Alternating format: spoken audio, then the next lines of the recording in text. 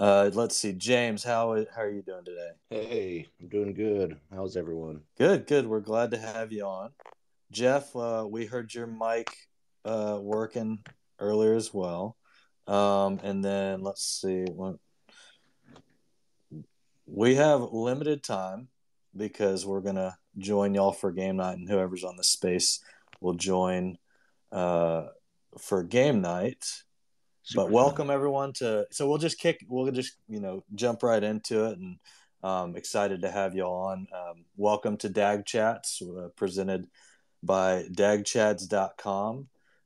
You can find the Cyberlete white paper on the dagchads.com Discord, as well as dagchads.com, the webpage.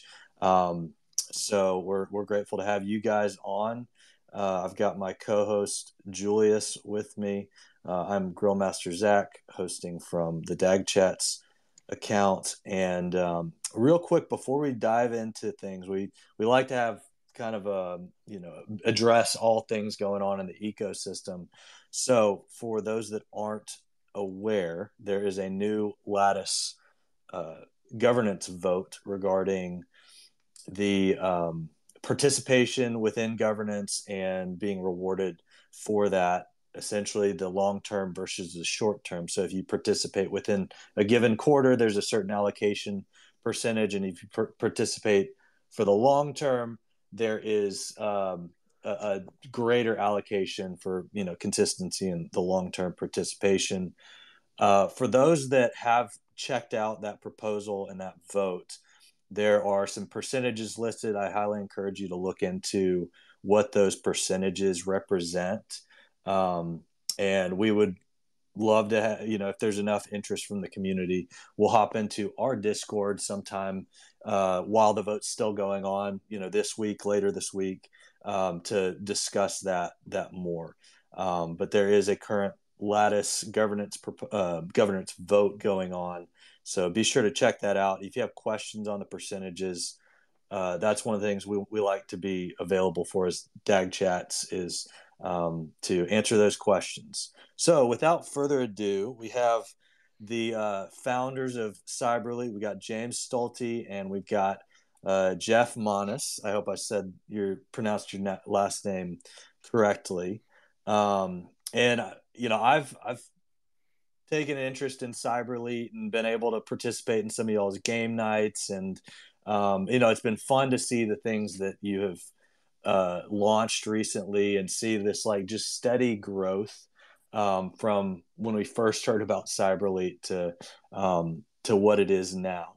I'm curious, and I'll give maybe James, if you want to go first, and then Jeff.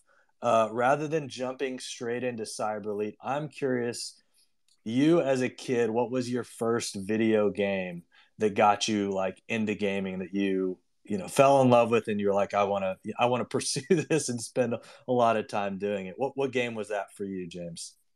It was Ninja Turtles, the original Ninja Turtles on the Nintendo Entertainment System. That was the first game I really liked, and then Excite Bike. I played a lot of that, and shortly after that, I got the Sega Genesis, which Mortal Kombat 3 was my favorite game. Yeah, those are some good ones, and the Sega Genesis is a classic. I remember oh boy, the first Nintendo was probably my first like game system that I actually got to play. So, and Jeff, same question for you. What was your first game that got you into gaming? I remember playing like Mario and Duck Hunt on the regular Nintendo way back when I was a kid, 5 years old, 6 years old. And then from there, competitively, I essentially was playing Warcraft 2 BattleNet Edition and got into Counter Strike through Diablo 2 after the release of Diablo 2.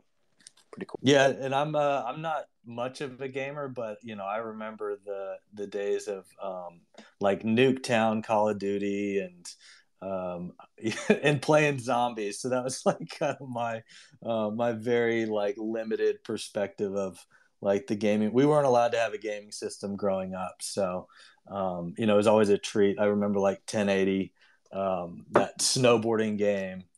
But it's cool to see how it's evolved. And then y'all obviously are anti-cheat.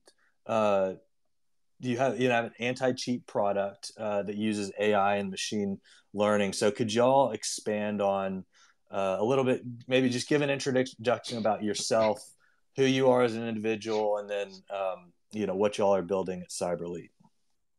Yeah, sure. I'm James Stolte. Most people call me Stolte. What my last name. I started actually playing Counter Strike in early 2000. I played competitively. I'm a super competitive person. Um, so I quickly, climbed the ranks of Counter Strike and made a lot of connections. I grew a real interest and love for the gaming community and began hosting my own tournaments and also attending tournaments throughout the Midwest and United States. And I met Jeff when I was probably 18 years old. I'm Jeffrey Monis. Most people call me Tsunam. It's my last name backwards. I bring the tsunami. It's pretty fun. I'm a disabled retired Marine. I tore my bicep off my bone in a training accident. So I use gaming as therapy. I kind of rekindled a relationship with Stolte after my military stint, and he's been helping me as a really good friend at the same time.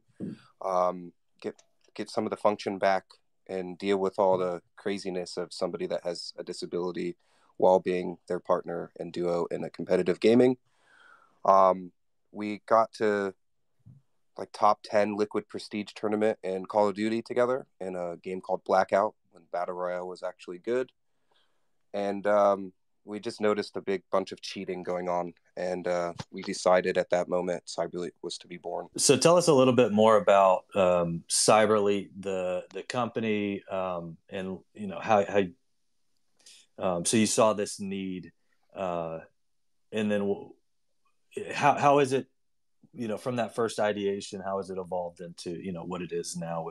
We've got cyberlete.net. We've got, for those in the community that aren't aware, there's y'all launched cyberlete.net, the kind of the social gaming platform, and then you also have your alpha testing for the anti-cheat stuff. So yeah, tell us a little bit more about Cyberlete as a company. All right. So it kind of stems from when I was a child in a way.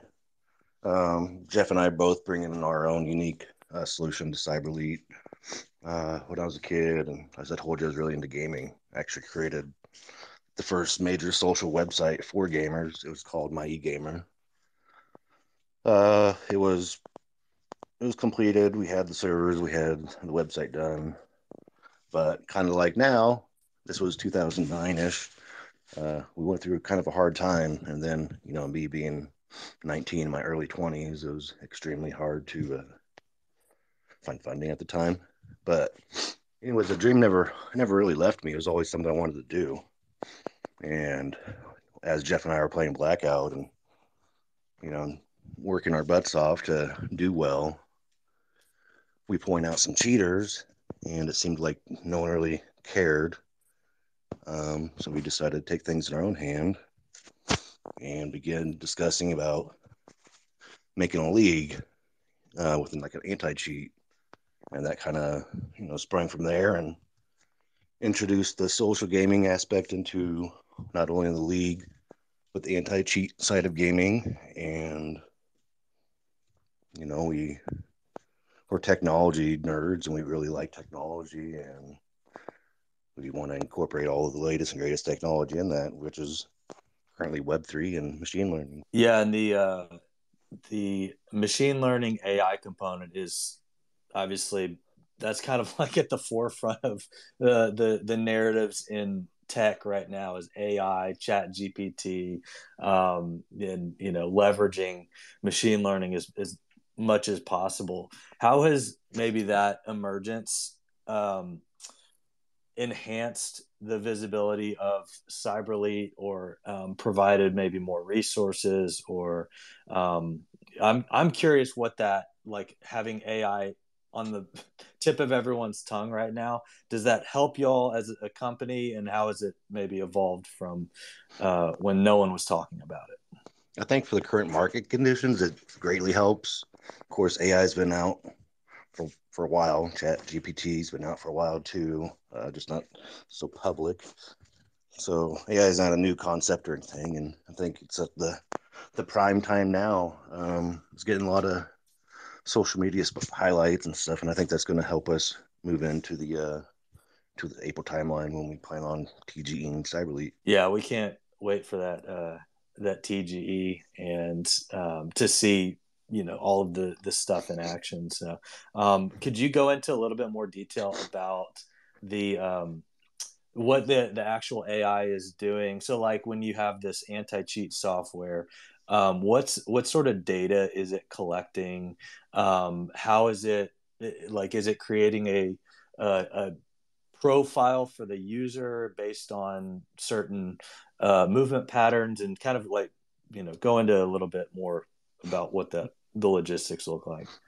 Yeah, I've come to think the best way to describe this is it's basically creating a fingerprint of your interaction with electronic devices, whether that be your mouse and keyboard or your iPhone or like a tablet or such. So basically, use the PC as an example because that's where we're at right now. We take your interactions of your mouse and keyboard and how they interact together with inside a video game. Um, we create a map and basically create a profile of, you know, what a normal user looks like, and we create the specific user's profile, and we grow that, profile from there. And this is, one aspect to our know your gamer part of our KYC process. We got the facial and vocal biometrics, and we also have your digital, signature, how your left and right hand operate with the electronic device. So that's what we're really doing is we validated that there's actually a human behind the device.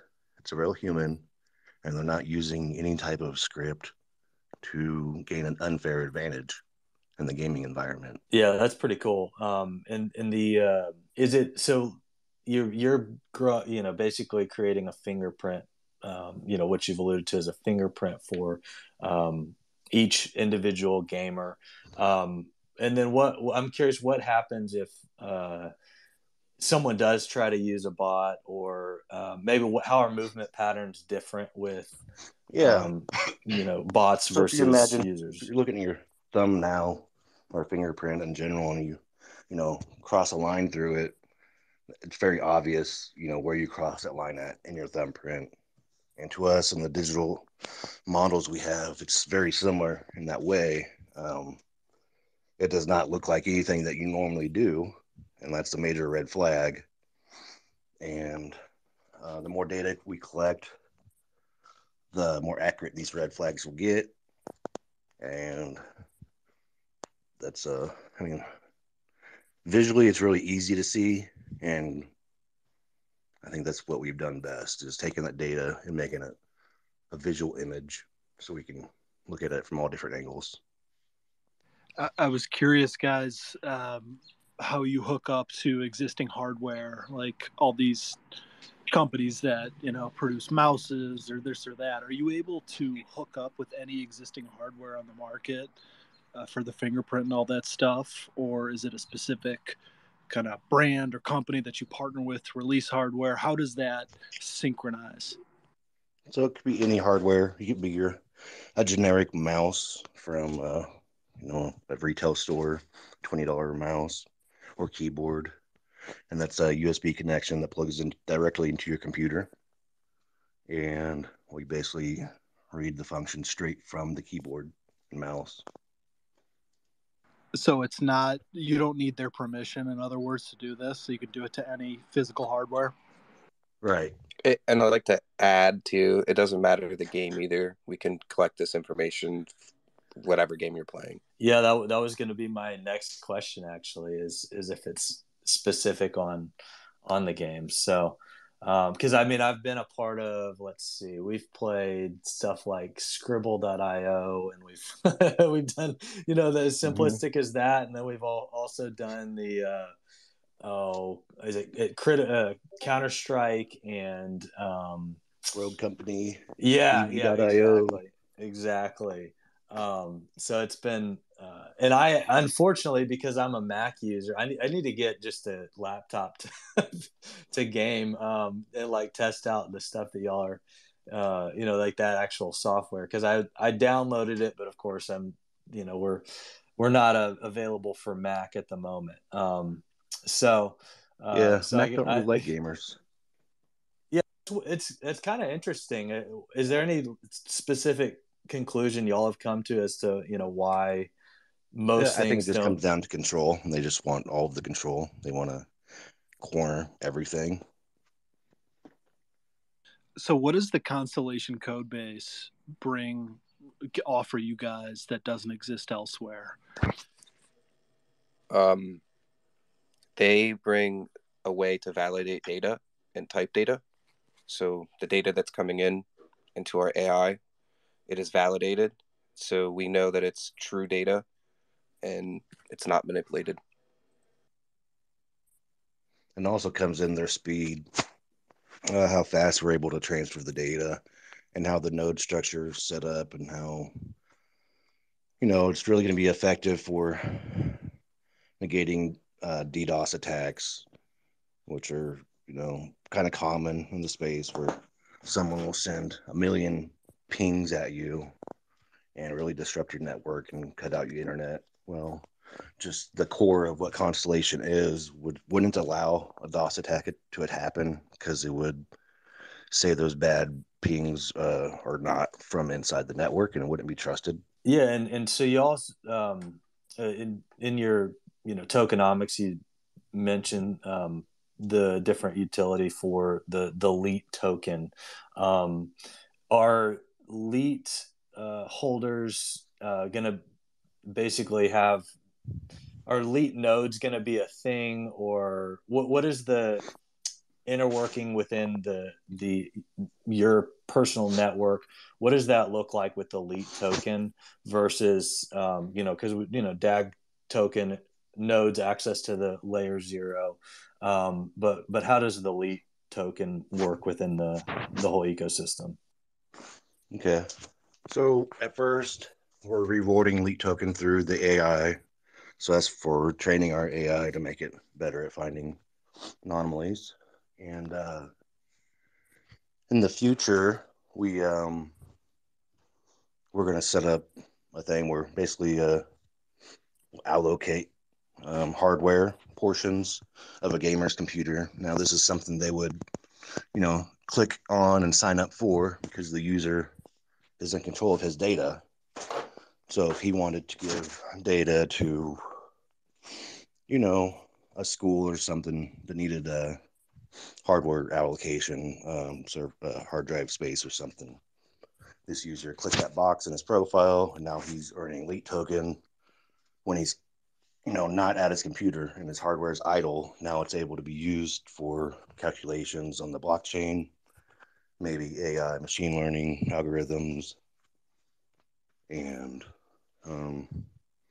but that's going to be a little bit in the future as far as the hardware goes. At first, we're rewarding people for using the Anticheat app and participating in community events and tournaments and things of that nature.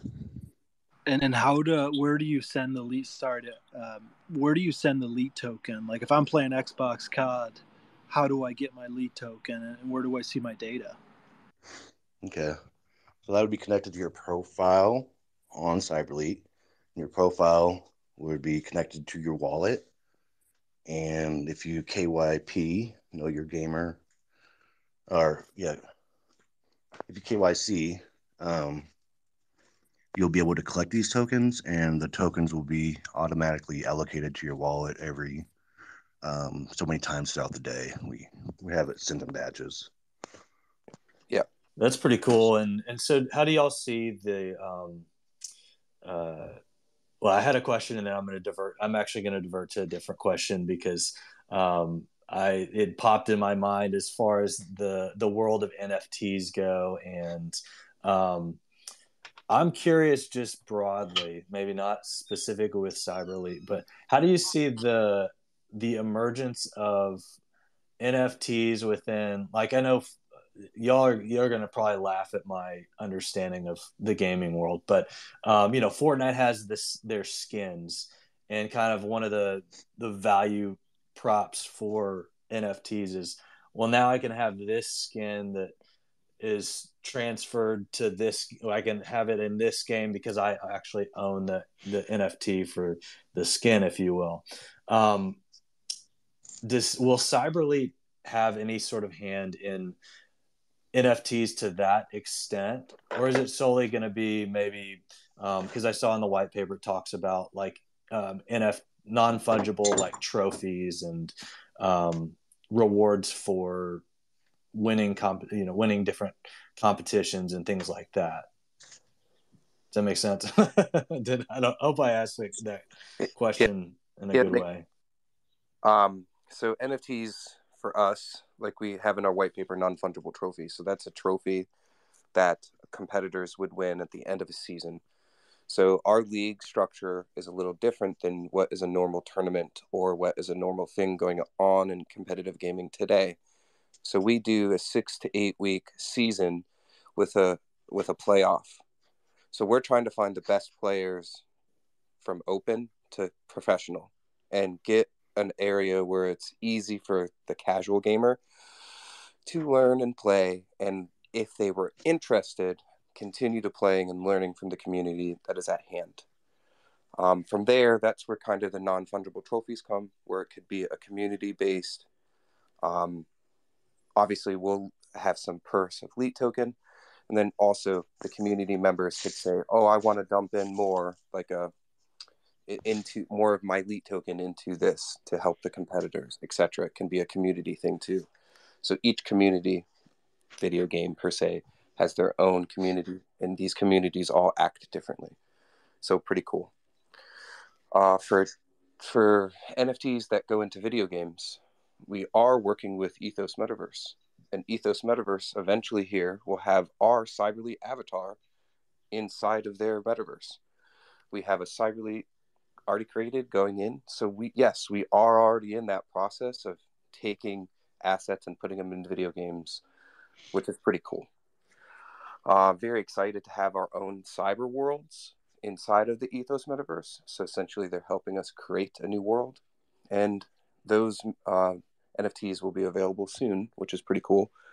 And that world will allow us to kind of diverse into many different things because we're already plugged and playing there. So it'd be easy to replicate. And I think once your typical gamer catches on that Valve has been doing basically NFTs for the past 10 years, I think the gamers will embrace and accept Web3 more the more they understand it. Because like just this week, someone bought a Counter-Strike AK skin, an AK-47 skin for $160,000. And the prices have just gone up since then. And I'd like to state, too, that Dr. Disrespect has his own game out there. He's a big streamer on YouTube, was a streamer on Twitch. But he created his own NFT game. I think it's called Dead Drop. You have to own an NFT to get to participate. But he even said in the last few weeks that one of these items in this Escape from Tarkov remake is going to be worth $100,000 real life. So you could literally be playing a Web3 game and have this happen. But coincidentally, they're going to need anti-cheat. So that's really fascinating. And Dr. Disrespect's great. I love him. I love Asmongold too, the Twitch streamers. But I was curious along that line. One, if there's a plan to somehow integrate some type of live video feed where you can be a Twitch competitor. Maybe that's completely off base. But two, NFTs and digital ownership in gaming is going to be so valuable. And it's like, are you guys going to be like a custodian of the trophies that says, hey, Julius is like a top 15 Gears of War 3 player and this, that? Or is there going to be some type of exchange where I could have like a World of Warcraft like Epic and I can exchange with like a COD? I don't know. Is that part of Cyberlete? Yeah. It's part of Cyberlete. At first, there won't be necessarily an exchange for NFTs. Users will be able to exchange amongst themselves. In the future, we will have an exchange. And then, one of the great things about us being on Hypergraph with Constellation is we'll be interoperable and able to connect into other networks that are doing NFTs like Matic or Avalanche, whatever, and make that actually a part of our platform. Do you think that the traditional gaming empires like the Blizzards, Activisions, this, that, are going to start like working in this Web3 L0 type world? I think if they don't, they're probably going to regret it. Kind of like Blockbuster regrets not going the Netflix style. Yeah. Yeah. And I'd like to state that if they don't do it, Unity and Unreal Engine is already doing it. So the people, all the game developers out there are using Unity and Unreal Engine, and those two platforms that you program video games in are essentially already having the plugins for Web3. So that's fascinating. In the Constellation ecosystem, we talk Web 2, Web 3 composability, and I'm just like thinking, okay, if I like am on Blizzard's World of Warcraft and I have a very rare item, can I print that to an L0 and then data? I don't know, or is it only like metaverse? Not at this point, no.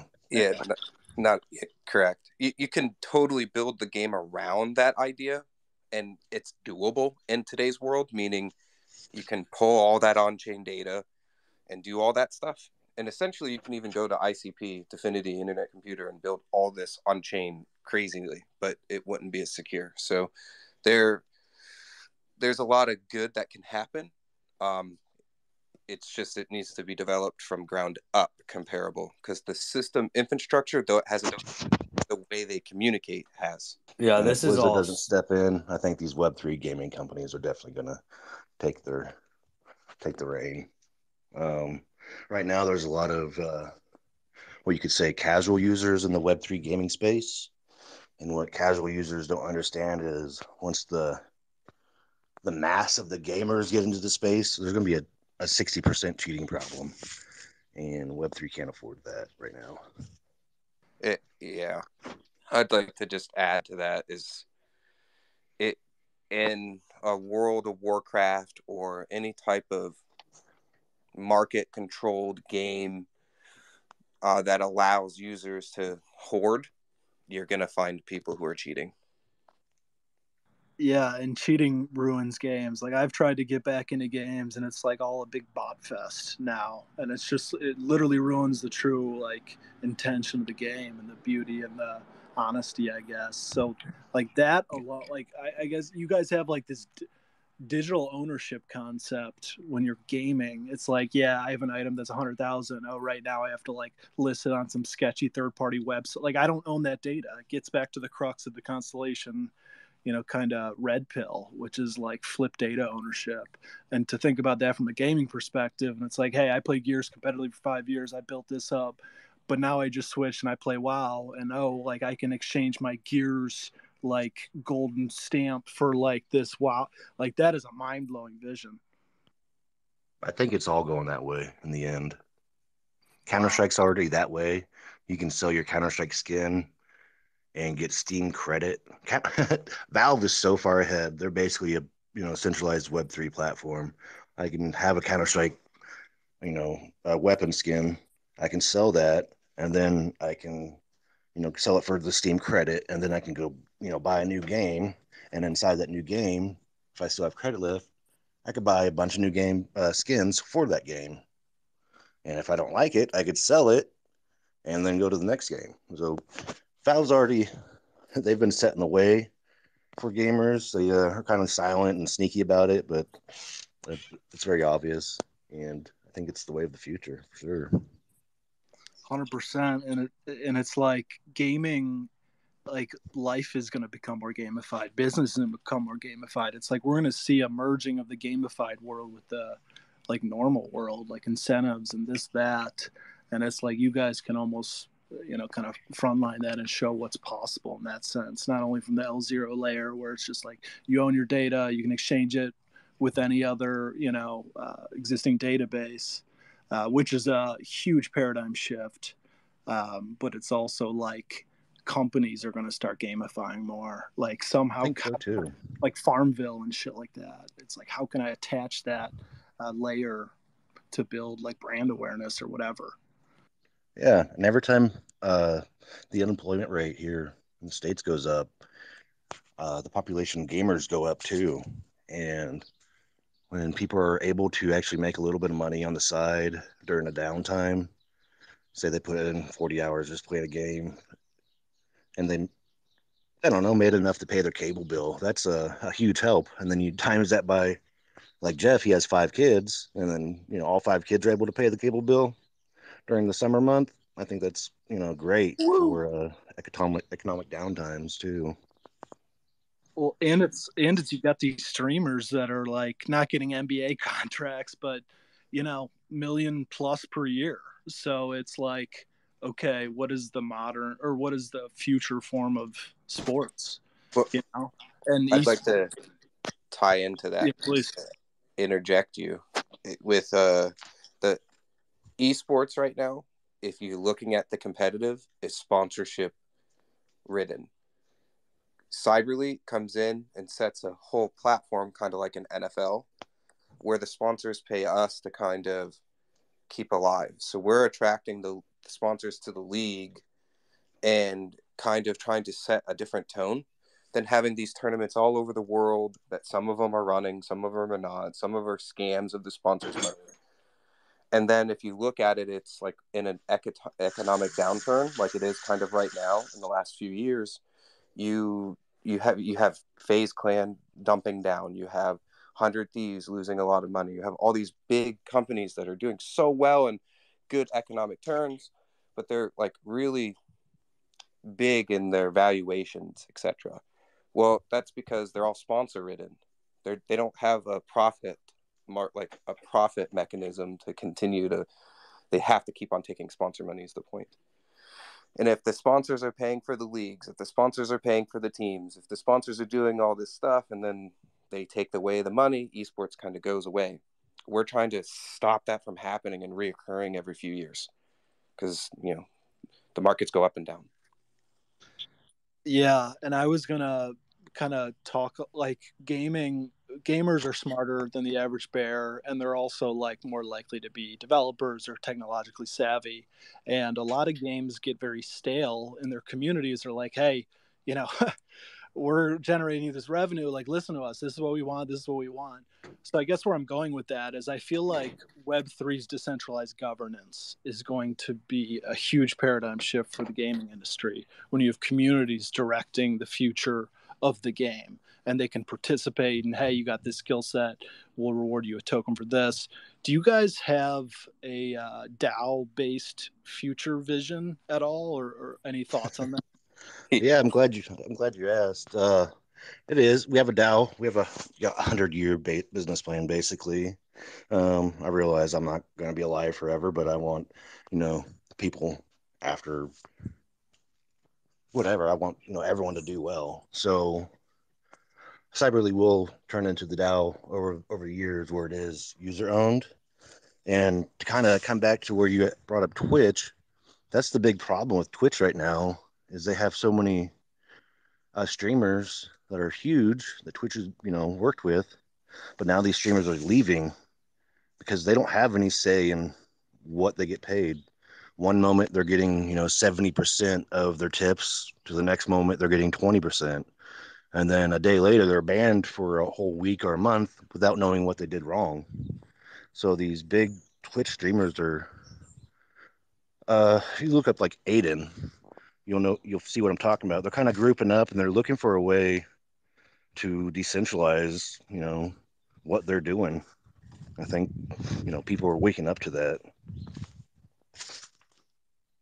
And to add to the Twitch thing too, our plan in the future is to allow people to stream on our platform. Damn, that is awesome. Because, yeah, 100%. I've seen, like, bands in the past. It's like you have these, like, hidden algorithms, and if someone's making $1 million a year, people love it. It's a win-win. They're making money. People are getting good entertainment, enjoying watching the stream. They get the plug pulled, and it's just like that's just so unfair. And I guess that's the whole Web3. But it's like if you had a community ownership of the platform or of the game, and they're like, no, this guy is a net positive. Like he's not getting the platform. But it sounds like your vision is expansive, and this is super exciting. We also want the community to be able to bring in games that they think is competitive. So like a big part of the DAO too is like, say we're just not paying attention to every video game. So for instance, there's Counter-Strike, there's Valorant, there's Dota, there's all these big games. And say we didn't see the Warcraft 2 Battle.net edition or Warcraft 3, the remake or something, and they had a league. And there's like 500 people that play the game. We want those communities to be able to come and have a home too. So we're thinking from the small guy and the small game that doesn't have the tools to build a community around their competitive game to the large games that have so many people that they need all these divisions and structure. So we're thinking about it from essentially a wide perspective. And by helping out the small guy, we really provide them the number one tool they need and they cannot afford, and that's anti-cheat. That just, comes with the platform. Yeah, I mean, I love the 100-year vision. That's unfortunately not a typical business philosophy for American companies. That's more of a like over in China and Japan and any of your Asian countries. They all have this this century long vision for a company, and so it's cool that y'all are building it with that philosophy in mind. We're just super passionate about gaming and people in general, and want to see the best for everyone. Yeah, and y'all are it's cool to see that in cyberlete.net. In that, I mean, community is as cliche as it's maybe come to be within the constellation community. Community is everything is kind of this phrase that we've heard from when we first heard about Constellation, and then the early companies that are building or choosing to build on the hypergraph is the value of community. And these gaming communities, there's a huge need for like people. This is their escape. This is their connection to friends, or it just the world has evolved a lot from where you would go outside and ride a bike and have friends in the neighborhood, and now you've got friends potentially all over the world. So real quick, I wanted to interject because we're right at 7:41. I went ahead and I pinned for those that are listening to this space live, I pinned a kind of little step-by-step for at 7:55 to 8. We're going to wrap this up. We will all migrate over to the Discord, which should be in a like as a thread to this space. Those that are interested in participating, if you have a not a Mac, basically, you can download Fall Guys, and it gives you a little walkthrough of the game, and then we're gonna all. I personally will be having to watch and just hang out because I have a Mac, but those that don't and want to participate in the actual game night, we're going to do that with Cyberlete. So just a reminder, 7:42 now. Follow the step-by-step on the pinned message at the top of this space, and go ahead and save some time while you're listening and download Fall Guys. And if you do have a Mac or don't have a computer at all and just a cell phone, join our Discord and watch. It'll be fun nonetheless. Wyatt will be there, and he's thrilled to play with everyone. He's DMing me now, excited. He's like, "Is it time yet? Let's go." So it'll be a good time. Thank you. I can imagine. Yeah, we're looking forward to it. And like I said, I'm just going to be enjoying watching and hanging out with y'all. But that was side note. Everyone get prepared for that in about 15 minutes. But I'm curious with the AI component, and you're basically building your fingerprint for how you play. Is there any sort of ability for training for, like, let's say you have the number one player in the world, and you've got this ability to know what their movement looks like and how they perform. And is there a way for like a new gamer to come in and have that and be able to have access, provided that this gamer allows people to do that, but to like basically learn how to play based on how this professional player plays? If that, I don't know if that Yeah, makes sense, but I'm glad you asked. Actually, I'll let Jeff answer this. He really likes this subject as far as putting stats on the profile. If you don't mind, Jeff. Yeah, sure. So the cool thing about this is, as our league structure is tiered, so we'll have casual open players all the way to invite pro players. And that means that we'll be taking statistics based on all those players. And those statistics are kind of like MLB does, how the camera is always recording and finding every little minute move that everybody's doing and everything. That's what we're going to be doing too. So that allows us to take those micro movements and figure out, I'll use a 10-point scale. So 10 being the best, 1 being the worst. We'll be able to tell a casual user who wants to be a pro, hey, you need to work on your aim. You're at 3. Here's what you can do to get to 10. So that type of stuff in the future will be able to guide you through some type of learning curve. Not even just their aim, but their position in a map. How they use their utilities in the map, how they use the economics in a game. It'll be all the stats that these pro players have, because they fed the network and they're proud of their stats, and we have that information ready to go. I'll use an example like Counter-Strike. If you spray your AK, you have to, if you just hold the button down and shoot, the crosshair bullets go straight up in the air. So you have to counter that by pulling your mouse down or your crosshair down as you're shooting. So when a new player looks at a seasoned player's recoil pattern, they'll see that, oh, this looks like the guy's pulling it down, and then he moves to the left and then comes back down to the right. And so that new player can kind of try to mimic that until he figures it out. And I'd like to say too, you can tell, like, same thing with your movements. You can tell player movements different. So, like, for instance, I'm disabled, so my movements are way different than Stolte's. It doesn't mean I'm worse, by no means. It's just we move different. But you're going to be able to see those differences in players, even at that professional level. So somebody with the same disability that I have could potentially learn from me in this environment. Yep. That's pretty mind blowing. And I'm with this.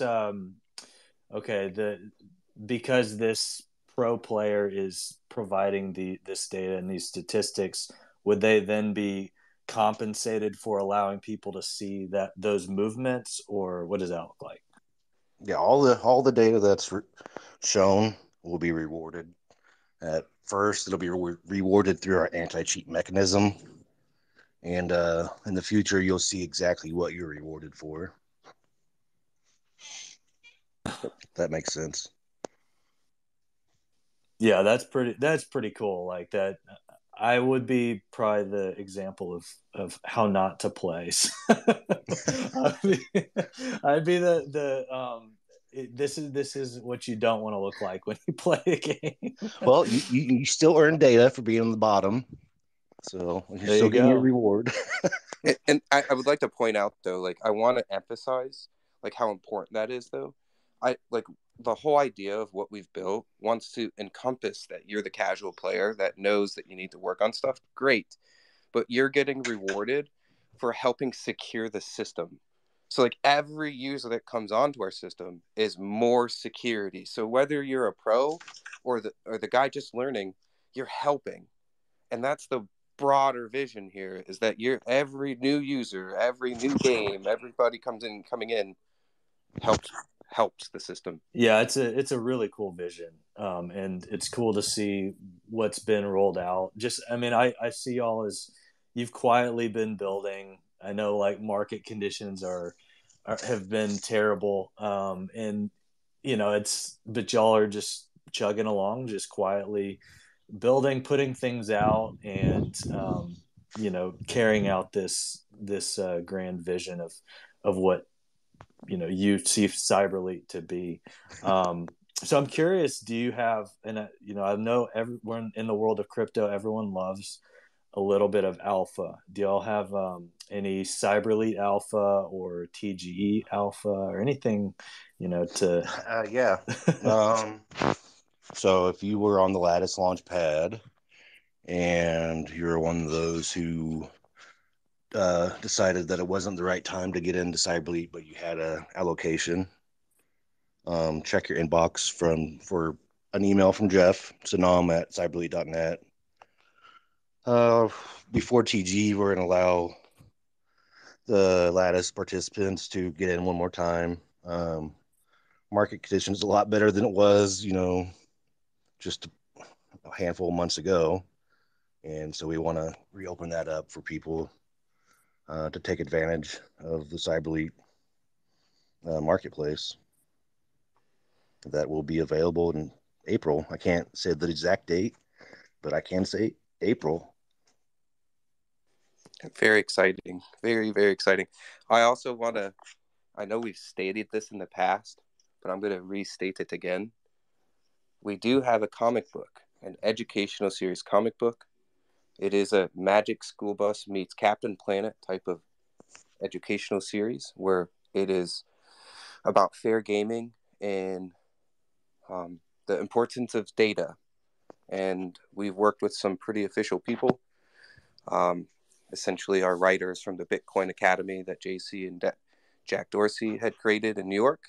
And our artist is a part of the Captain Planet. He worked on Captain Planet originally and Disney's Lilo Stitch and some other things that I can't say, but he's pretty official himself. Yeah, so we'll be having that dropping real soon after TGE. Yeah, very excited about it. I'm very excited. It's been a lot of work. Yeah, you said the comic is dropping shortly after TG. That's right. Yep. Okay, yeah, I've completely forgot. I know I'd seen it on Twitter and seen y'all announce it, but I completely forgot about the comic. So I'm glad you brought that up. We'd really like to see it turn into like an animation series, just like Captain Planet was all about protecting the planet, and we're all about protecting the user and their data. And I'll give a little spiel. It is a set of people in normal world that have but they exist in a gaming world in a metaverse, and they have to save the metaverse. Pretty cool. Yeah, that'll be exciting. So I know we're looking forward to all the stuff that y'all are pushing out, and I don't know if she's on the call, but Claire has alluded to a very exciting April. So we're all very eager for what y'all continue to push out. Claire's awesome. I need to talk to her. She leaks too much information. She's great though. She's really fantastic, and she's very excited. She was our original supporter from the very beginning, and appreciate having her with us. Yeah, and y'all brought on Wyatt as well. How's that been working with Wyatt? And it's been a lot of fun, as you can imagine. Wyatt actually, he hadn't gamed since he was a kid, probably high school age, and he recently just got a gaming computer, and he's excited to play games again. And that's to get someone excited to play games again is really cool. It's cool to see. He's very excited about our technology. He loves what we're doing with the AI type of things, and every time we talk to him, he's excited and ready to go to do the next thing.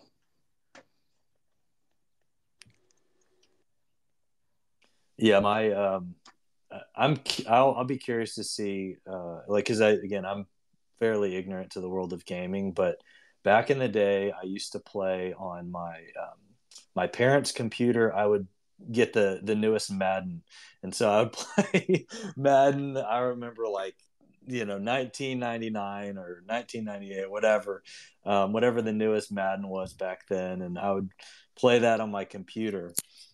Because again, we weren't allowed to have gaming systems. So I'll be curious. I mean, I have no idea if maybe, I guess Madden tournaments are probably pretty big, but Oh I yeah. don't know the prevalence of is cheating in sports games. Is it Oh, as that's prevalent? probably the biggest cheating game there is because it's so easy to cheat in basketball, baseball, football, any of these games that are easily scriptable. The sport games you can really script very easily with something with a device you can buy for Walmart for less than $50. And it literally says on the packaging, play like a pro. Like it's terrible. Yes. Man, so when you do launch the testing for the Mac version, then I'll be sure to test any of the sports games for you. that'd Cool, be cool. that'd be fun. Yeah, cool. That'd be awesome. And I would like to include, because I know Good Beezy is here in this chat. That includes boxing. So that he's a big gamer in the boxing scene, and that includes your game too. We can definitely take Yeah, care that's of another game that's really easy to script with the timings to make a good boxer. Yeah, So that's all really interesting. I want to be respectful of the time that y'all have given us, and then allow people some time to shift over to Discord. We're at 7:55 now. okay. So for those that are on this call, we've pinned this message for like step by step to download Fall Guys and be actual part of the game. If you don't have the operating system to support it, then just come to the Discord and hang out. There should be a link to. Let's see. I actually haven't linked this, so I'll link the Cyberlete Discord to this space so that people can access it, and then we'll go ahead and wrap and migrate over. So this has been Dag Chats with our guests Jeff and Stulte. We'll instead of James, we'll go Stulte, and